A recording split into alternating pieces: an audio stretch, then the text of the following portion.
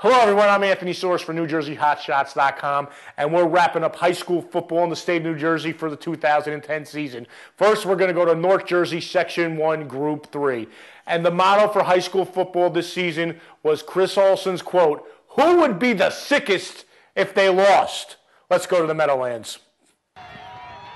First quarter, the Patriots are going to make a statement early. Brian Dowling, the two-way standout. He picks off Devin Fuller, and the Pats have the first turnover of the game. The Patriots mount up a good drive in the opening period, but it's sophomore quarterback Kevin Olson dropping back to pass. He's picked off by Adam Basovich in the end zone. The Pats are turned away. Second quarter action. Hills will get on the ball early. Brian Dowling is going to take the handoff. He's in the end zone. Touchdown. Wayne Hills draws first blood. The extra point is good. Patriots 7, Golden Knights 0.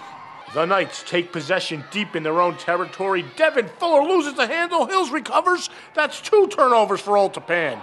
The Patriots waste no time. Brian Dowling again from 5 yards out. It's 14-0. You don't want to be trailing Wayne Hills in a title game by 2 touchdowns. Hills makes a crucial mistake. They let Devin Fuller get the Knights back into the game before the half. You just can't give Fuller time to make something happen because he will. The late bomb to Jeff Pinelli. Pinelli brought down at the 10.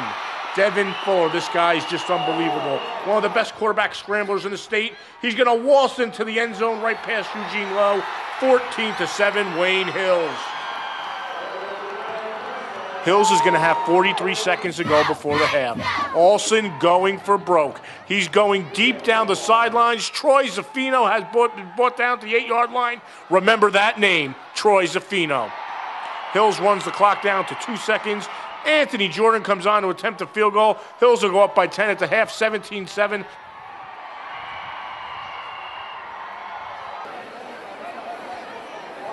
Third quarter was quiet. Let's go to the fourth. Fuller with the give to Big Keith Rodman. He's going to get a key first down. Then another crucial situation. Fuller back to pass. Drew Martinez with the one-hand grab. The drive is alive. Fuller with the pitch to Rodman again. He takes it to the end zone. The Golden Knights cut it to 3, 17-14, and 8 minutes to go in the game.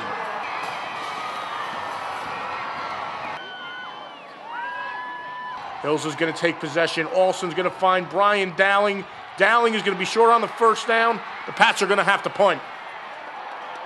Devin Fuller has one last shot to take the Knights 90 yards. The Hills defense giving Fuller too much time. He's going to find Martinez in the middle for a 38-yard gain. Coming to the left side on the pitch is Jeff Pinelli. He's brought down out of bounds at the 12-yard line. If you're from Wayne Hills, you just can't bear this second year in a row. 58 seconds. Fuller over the middle to Drew Martinez. Touchdown! Chris Olson can't believe it. Another heartbreaker. Second year in a row. Old Tappan is going to be the North Jersey Section 1 Group 3 champs. The extra point is good. 21-17 Old Tappan. Wait, there is 23 seconds left on the clock. The ensuing kickoff, our cameraman was getting the Old Tappan celebration. Brian Dowling pitched the ball. Troy Zaffino, he was gone. Miracle of the Meadowlands 2. Wayne Hills wins it 24-21. Wayne Hills wins the North Jersey Section 1 Group 3 title for the 7th time in the last 9 seasons. Chris Olson said it best himself. He was completely dizzy. If you were at this game, you just didn't believe what you saw tonight.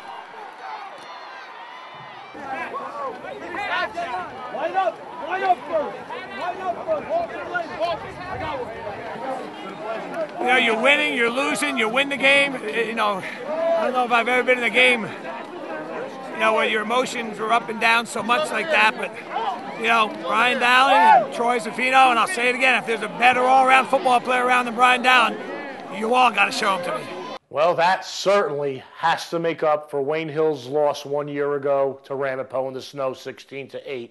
Wayne Hills has played in a state title game 13 times out of the last 14 years, and they've won the state title 7 times out of the last 9 years.